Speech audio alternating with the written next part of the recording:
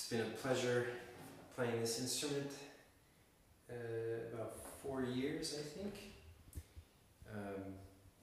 And tomorrow I return it.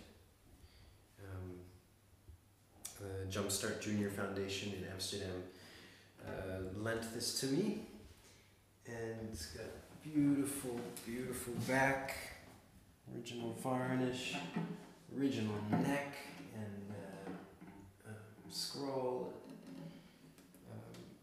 Of course, these bits not original, but one of the rarest instruments out there, really, in terms of its complete form, and was chosen as one of his an example of some of his finest work.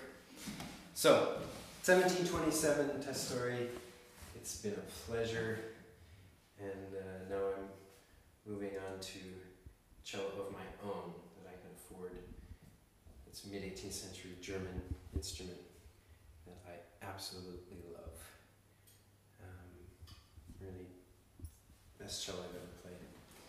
Then this gamba, nothing fancy, 60s, made in Germany, but quick sound sample.